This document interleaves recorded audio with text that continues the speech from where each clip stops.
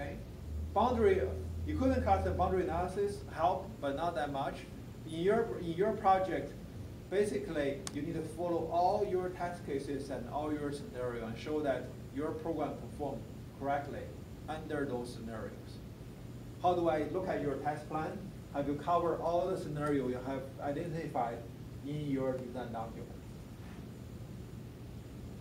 How do I look at that to say have you covered them all? Because we already gave you a list. So we made your life a lot simpler. But in reality, how do you come up with the functional test of your systems? You go back to your use cases, your scenarios, your collaboration diagram, sequence diagram.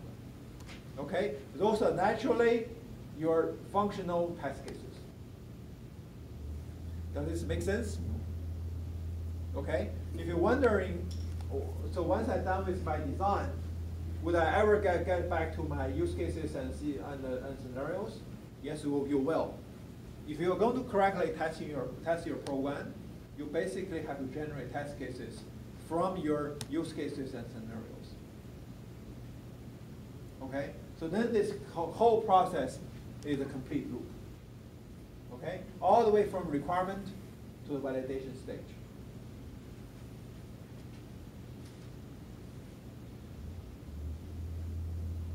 So practically, there is always difficulty. For instance, in this case, our program is simple, but just think about if you want to test your server program independently from your client, okay?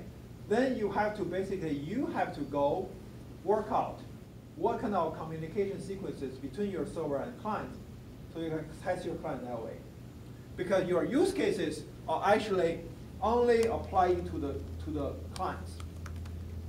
Your use cases doesn't directly apply to your server, right? So this is the case when you have this client-server architecture. You have input coming in, essentially coming to your client. Then your client will generate traffic and interaction with your server. Okay? So if you are going to test your server directly without the client, then you have to come up with the test cases and stubs for your server. Okay? Because your use cases and scenario, they only apply to the entry point of the whole system, which essentially is your client programs. Okay? So that's practically that's going to be a challenge. If you want to separate testing, then you have to do a little bit more work in terms of stubbing and write testing code. That is also how typically things happens. You actually test your module by create your own module test-driven environment for your module. Okay, apply those test cases to your module. All right. So for instance, this is MSC Foundation. We don't really need to care about the exact, but basically, they are applying equivalent classes to the input to test the input combinations, right? So essentially, apply equivalent class analysis and the boundary value analysis to identify what are the combination of the data they need to push into your system to test. Okay? So that's the test case you come up with this equivalent class analysis. Functional test, basically you're following all the scenarios. All the scenarios. In this case, you need both. Because you need your scenario to come up with the sequences. You need your boundary analysis to come up with the concrete values you are going to send into your system through your use cases. Okay? So you can see that test to specification, you need both. Equivalent class analysis and your use case driven test generation. Okay? So this is our pretty much the fundamental way for us to test our system. Certainly, this is not going to be, oh, okay, I'm going to do this. Yeah, this one actually, these two things. potentially cover all the system you will construct. But this if you literally just just say, oh, I'm just going to apply this brute force, then you will have way too many combinations. Way too many combinations. Then you have all the tools and the automation and so forth to help you with analysis. But fundamentally, you need to test all your user stories and your use cases. How do you come up with the data you use in your use cases and user stories to test your system? You use equivalent class and boundary analysis. Okay? These two combinations are the first two testing techniques you should put in your pocket. Okay? They will be useful for you for a long while. And at this stage, and these two approaches are pretty much sufficient, because you will be the person sitting in the middle, picking, finalizing all the test cases. But these are just two frameworks for you to select test cases from. All right? Test to specification. Number one, equivalent class and boundary analysis. Number two, your use case driven test generation. You basically test all use cases and all the scenario of your use cases. Okay? This will be our first. If you test the system from outside without looking at the code, this will be your techniques. So in our test plan, okay, I'm actually looking for your use case based testing plan and also your equivalent class analysis. Okay? Your equivalent class analysis will not be that complex. Basically, you need to tell me where you need to be worried about out-of-bound data. What kind of data is considered out-of-bound? Your system should say, no, that's not my data. Okay, I'm going to say this is wrong formatted data. Basically, data format. Make sense? What I'm really looking at is, have you tested all the use cases? Your plan on covering all the use cases. Like this one. Okay? How you're going to enumerate all the scenarios and use cases. And in those tests, what kind of data are you going to use? That will be your equivalent class and boundary analysis. That's it. Well, that's what I'm looking for in your test plan.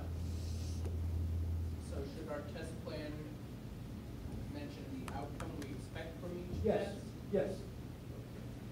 That's the goal. You are actually responsible for. Because your list there doesn't. No, this one doesn't. So essentially you have to, these are test cases, okay? This is not your test plan. Your test plan actually have two parts, more than two parts. But the main critical part of the test is actually test cases and also your result, basically expected result, all right? So basically I'm looking for, okay, for each scenario, I will cover all the scenario. For each scenario, what's your expected output, result from your test? Then for each scenario, if you use data, what would be the right format for the data? What data format your system should reject? Okay, that will be what I'm looking for in your test plan.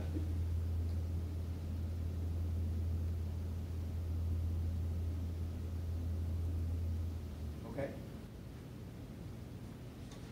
All right. So then the second one is called white box or glass box testing. So this is really looking at your code. This is looking at your code. For this, you have more automation. This is not something we are going to focus on a lot in your test plan. You're encouraged to do so, but we're not going to focusing on, say, ask you to set coverage targets. So these are essentially typically what you hear about in code coverage test metrics. Okay? Number one is so-called statement coverage. That's basically say how many line of code, what's the percentage of the code you covered after your program. If you use JUnit, I mean, the testing environment, they will actually generate a report for you. Okay, how many use cases, I mean, how many statements you have covered, right? Then it also will generate so-called branch coverage. Okay, how many branches you have covered? Okay, branch coverage can be different people have different understanding. For instance, your branch coverage can be how many branches I hit, or how many branches have I taken. So there's a difference.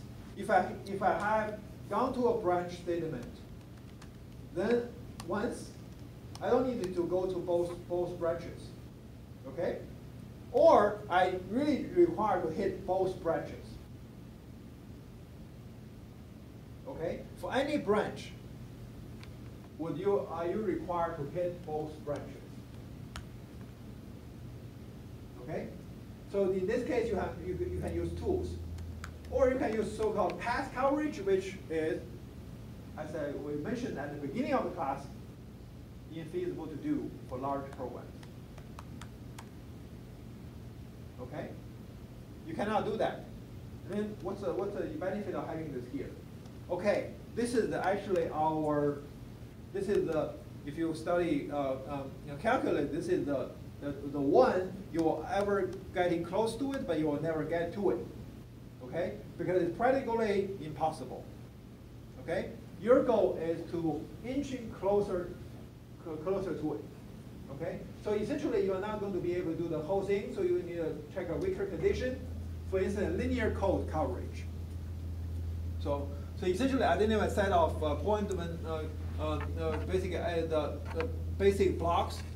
Okay?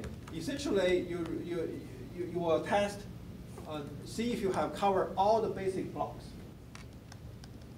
All the basic blocks. This is not test all the paths. This is just a crude approximation of path coverage. Then you have all the def use coverage. Basically, say any variable that's got defined must be used. And also, if you use that variable, that must be defined. Okay, def chain coverage. So these are the things you can do to approximate path coverage, but not going to be equal to path coverage. Okay. So why we're doing this? Because this is something we can do automatically with tools, easily. I mean, relatively easily compared to cover all the paths, which is impossible for large programs. If I write you a small program which don't have so many paths, you can probably cover all the paths. But if you give you any practical program, cover all the paths is impossible. All right. So essentially, essentially here, this is the metrics you will get from your automatic testing tools. You also get from your automatic testing tools, which give you a daily report and say, okay, what is your statement coverage? What's your branch coverage? What's your what's your def use coverage? What is your linear code basic block coverage? I mean, certainly when these metrics, when they are bad, they are useful, right? When the number is low, say your statement coverage only like 20%, you know that's definitely not good. Because, well, if 80% of your code is not even tested, what are you doing, right? What are you doing with those code? However, once your coverage gets to like 85%, 90%, then actually to increase to 100% is difficult. And also in some cases, do you really need to get to 100%, right? So essentially, you may be facing a diminishing return. To cover that, to increase from 95% to 100%, you may need to spend another 3 months. You may say, oh, forget about it. I'm okay with 95% at this point, right? Actually, you can spend your time doing other useful things. So metrics only for your information, not going to be the only the decision makers for you, right? one important concept to know is so-called infeasible code, right? Infeasible code is basically no matter what kind of input you give to your program, you can never get to that code. Then, if your code has your program has infeasible code, you need to ask yourself a question: is anything wrong? Right? Maybe it's because your logic is wrong, so your code is not reachable, or your code is unnecessary, right? Or your code is not ready to be used yet, right? Because the other module is not implemented fully yet, right? So you need to clearly, so infeasible code is always fishy, okay? Infeasible code is something you always need to pay attention to. It's always fishy. Why? Why you have infeasible code? If you have infeasible code, you need to pay attention now, right? Either your logic is wrong, or that code is not necessary. Both cases need to be corrected right now. Or you have basically other module not implemented fully yet, so no color to your code yet. Then you need to know why is that the case. Essentially. So that is actually, so whenever you see infeasible code, you say, oh, that's fishy, and better take a look. If your program crash, there's no argument. Okay, go take a look. If you give your input, you have erroneous output. Clearly, you need to go debug. Then, if you've taken care of crashes, taken care of erroneous output, and now the next one to look, infeasible code.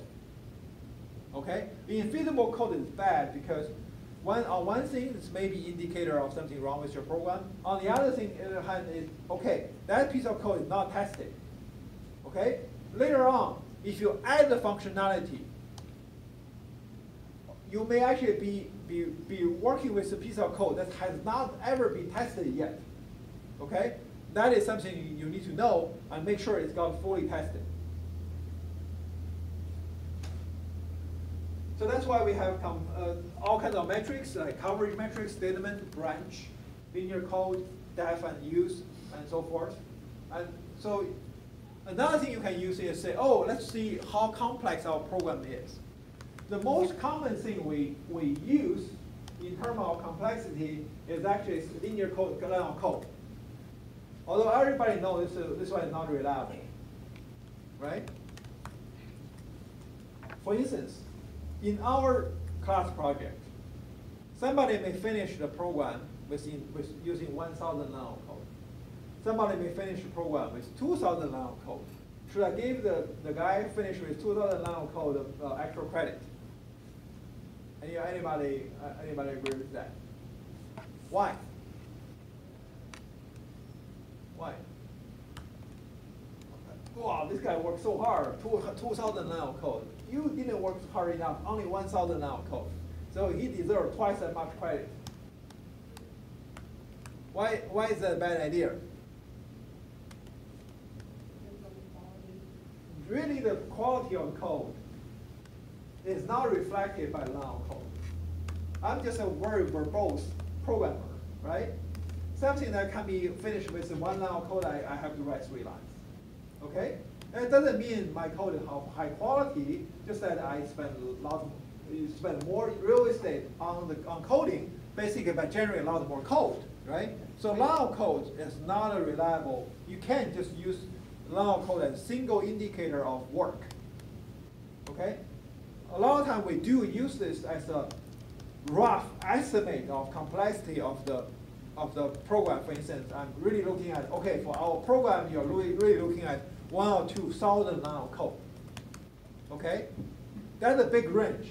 If I use that kind of big range, I'm probably using this matrix correctly, because really that's just an indicator of just one indicator, and the big is actually a very broad brush. Okay. However, if I really using this as an evaluation of say, okay, one line of code 101 line of code is definitely better than 100 line of code, then you know that that's a very incorrect way of using the metric. You can use other kind of metrics, which basically say how many branches you have. That is also not reliable, right? So more branches you have doesn't mean that your program is correct, or doesn't mean that your program is of high quality. Just that this is only one indicator.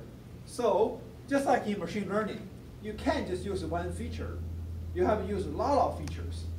Then altogether, it may actually generate a reliable result for you. However, if you just use one metric, like line of code or number of branches, I mean, you're doomed. You're destined to make the wrong decision. Okay? That's why you need statement coverage, you need branch coverage, you need linear code coverage, you need def and use coverage, right? You need a feature point coverage, basically say, have you covered all the scenarios and so forth? You need equivalent class coverage and so forth. If you put all these metrics all together, then, okay, if you come up with the score of your reliability of your program, then that score will be a lot more reliable than any individual metric. That's why it's always a combination of testing to specification and testing to code, and in each category, you have to use multiple metrics. Okay? So in our test plan, I'm not going to ask you to set up coverage metric.